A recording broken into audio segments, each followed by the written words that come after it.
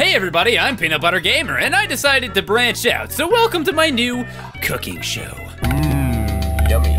Now welcome to my new show where I take pictures of animals. I love animals. Now welcome to my new show about hunting. Now I'm doing a swimming show, except that I forgot that I don't know how to swim. Probably should have stuck to video games. Oh well. Bye-bye. The top 10 weirdest spin-off games. All right.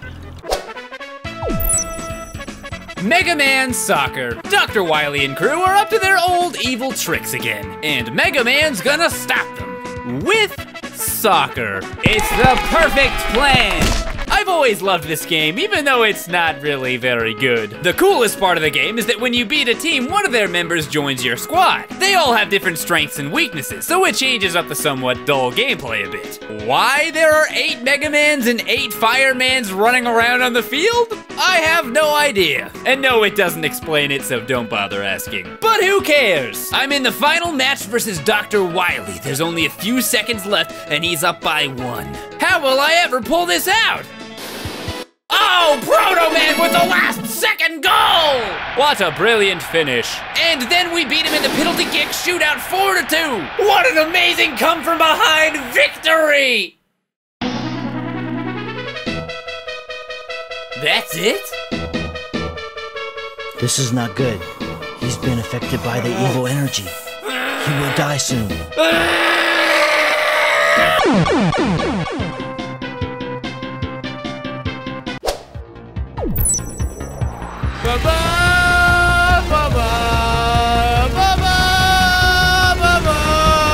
Far Cry 3, Blood Dragon. Far Cry 3 was actually one of my favorite games that released in 2012. I love the environments, I love the palm trees, the beaches, I love the sharks, the alligators, I pretty much love freaking everything about it. And you know my favorite part is that one part where you shoot guns? That was a pretty cool, that was a pretty good one. That was a good part of it. Far Cry 4, on the other hand, was pretty disappointing to me. It just felt kind of uninspired and rushed. Except for the helicopter thing. Whee! That part I liked. But you know what didn't suck? Far Cry 3 Blood Dragon. You know, the game I was talking about a minute ago, but then instantly stopped talking about in lieu of my sudden desire to complain about Far Cry 4. That game. Okay, I'm getting incredibly off track here. Far Cry 3 Blood Dragon. It's an 80s action movie inspired spin-off of Far Cry, and it's weird. And also awesome.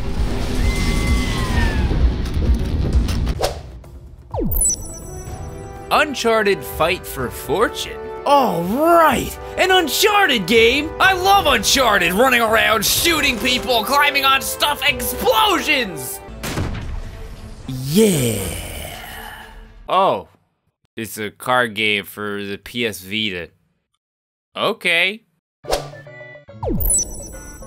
Pac-Man, one of the most successful arcade games ever made. So, where do they go from there? Oh, I know! Let's make him walk around and do chores. That's fun, right? Well, it actually is kind of fun, assuming you have the patience for it. Pac-Man 2, The New Adventures, starring Pac-Man, the super cool hero of this game. And you know he must really be cool if they had to specify it via text. Pac-Man may have appeared to be pretty capable and on top of things in the arcade game, but in The New Adventures, he's anything but those things.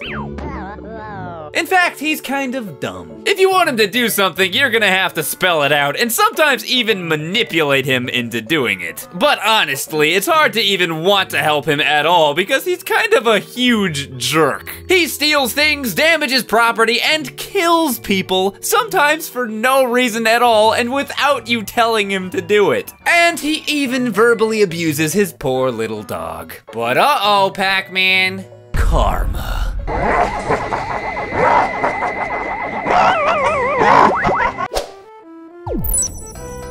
Yoshi Safari for the Super Nintendo is a game that utilizes the Super NES Super Scope, the SNES's version of the Duck Hunt gun. The game consists of Mario grabbing a bazooka, hopping onto Yoshi, and shooting the crap out of people. That's literally all you do in the whole game. Next! Is playing video games just a little too hard? Then I have the perfect thing for you. Wow, Pokemon Channel? Thanks so much! Yes, Pokemon Channel, the game that really isn't a game at all. So Magnemite delivered me my very first Pokemon Channel TV, and I just can't wait to play. And by play, I mean not play anything and instead sit here and watch the TV anime all the way through. Thanks, Professor Oak. After 10 minutes of some Pichu anime, Pikachu joins you for basically no reason at all as far as I can tell, and you continue to watch more TV. That is the whole game. There's a quiz channel that you can't even participate in, a news channel hosted by Psyduck and Meowth. I'm here on the scene. Lady? I see. And there you have it. That ends my report from the scene. Wow, Meowth. That was a really good job. And a workout channel with Smoochum.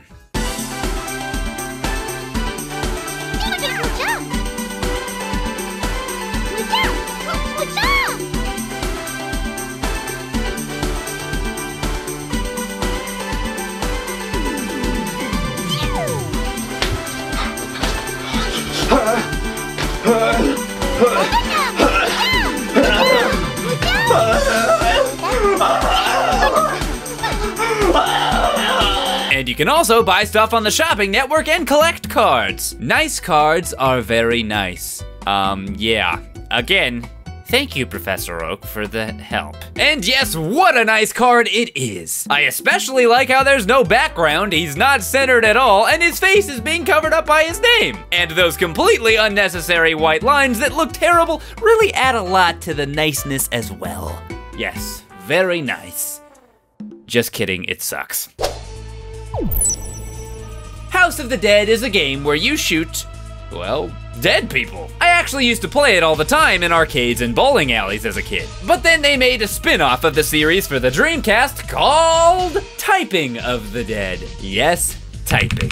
You kill zombies by typing at them. And they even walk around with keyboards and Dreamcasts strapped to their back. But as ridiculous and hilarious as all that is, the most entertaining part to me is the voice acting. The typing of the dead. Thank you for rescuing me. People of the AMS, I am Goldman. I don't want to die! My God. Mario and Sonic. Bitter rivals since the early 90s, but they were destined to finally meet in the ultimate crossover game that everybody, I mean nobody, asked for. Mario and Sonic at the Olympic Games, the best video game ever made.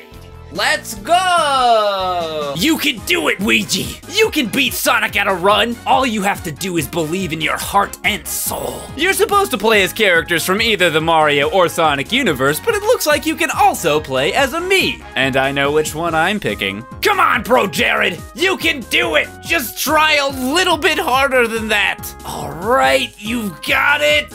Ah, so close! Better luck next time, man. I guess you're just not as good at video games as me. None of the mini games are fun at all, and that's not a good thing considering that's all there is to do. Do you like pressing buttons quickly? How about waggling motion controls? No? Well, that's too bad. Let's take a look at the ping pong minigame. Wii Sports Resort's ping pong game is somewhat intuitive. You can control where you want the ball to go, the speed of the shot, and you can even put a spin on it. In Mario and Sonic, you can do none of that. It doesn't even matter which direction you swing. It's not very good. Hey! Oh. Hey! Yeah. Hey! Yeah. Hey! Yeah. Hey! Oh yeah! I'm a winner! Oh yeah! Probably the most fun game to me was Skeet, and it was also the only one that I had any difficulty with at all. Although I've gotta say, the image of Luigi angrily walking towards me with a gun is not really something I needed in my life. And oh yeah, the game also wouldn't let me name my save file Peebs because it had the word P in it. I just thought that was worth mentioning. Dance Dance Revolution Mario Mix. Waluigi, I mean, I wonder who it could be. Stole some music keys or something stupid like that, and only Mario, the dancing fiend, can save the day, probably. Or Luigi. Yeah, let's just go with him. Mario was busy doing something, I don't know, more important than dancing. We've gotta save the world, but oh no, the river's blocking the way. How inconvenient for us. But according to Toad, if we do a little dance, something might happen and we can cross the river. Or we could just get on a boat, which they literally end up doing anyway, so what was the point of the dancing? Everybody is watching you. Wait. Everyone's watching me? I gotta say, that's a pretty creepy thing to hear, especially when you're playing a dancing game by yourself in your underwear. You know, it's hard to look at the screen when you're actually playing and focusing on the arrows, but now that I'm looking back at this footage, Luigi's got some pretty sweet moves. All right, Luigi, dance. Yeah, I'm feeling you. Just envision yourself as a GIF on Tumblr. You're doing it, man. You're gonna be internet famous. It's just too bad that while playing, in reality, you look more like this.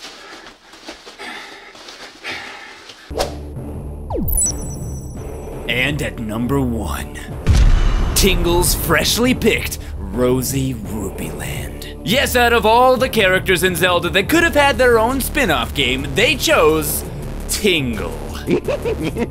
But believe it or not, it's actually a pretty fun game. I've known of Tingle's Rosy Rupee Land for a good while now, but seeing as how it never released in the US, I didn't know too much about it. I used to think it was just a puzzle game or something like that, but it turns out that it's a lot like a normal Zelda game. Well, a normal Zelda game where you play as Tingle, Navi is a purple-clothed fairy with big boobies, and you fight bosses that look like this. But other than that, it's basically the same thing. The whole point of the game is to get rupees. Basically, everyone in the game is obsessed with them, especially the first character you meet, Uncle Rupee, who's just a giant skin-colored rupee with a face and a body. He convinces you that it's your destiny to go to Rupee Land, a place that's virtually paradise on Earth. But in order to do that, you've gotta give him lots of money. Okay, sounds super legit. Totally not a scam at all. After you beat the first boss and give him 1,000 rupees, he goes from in the clouds in his underwear to in his own room and fully clothed. Suspicious. Even the fairy lady makes a point to tell you that you look so cool when you throw rupees into the pool. Oh! Yeah. You just keep chasing your Rupee Land dreams, Tingle. I'm sure it's all gonna work out great.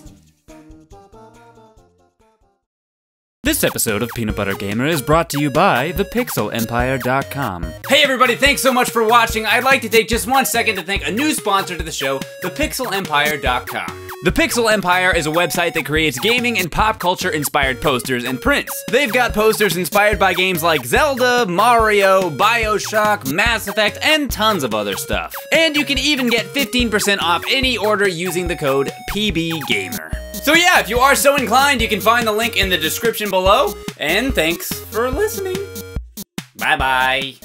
Hey everybody, again, thank you so much for watching. It really does mean a lot to me. If you want to see another video, I recently did a collab with my friend Space Hamster, aka Jeff. It was on Hotel Mario for the CDI. I highly recommend it. You can click it right here or in the description below. Follow me on Facebook and Twitter. Subscribe for more videos. Also, special thanks to my friend Pushing Up Roses and OM Garrett for allowing me to use some footage. I appreciate that. The links to those videos in the description as well. And special thanks to Smooth McGrew for letting me use one of his Zelda acapellas. Link to that in the description as well. You know, links all around. Links all around. Thanks for watching. I'll see you guys on the next video.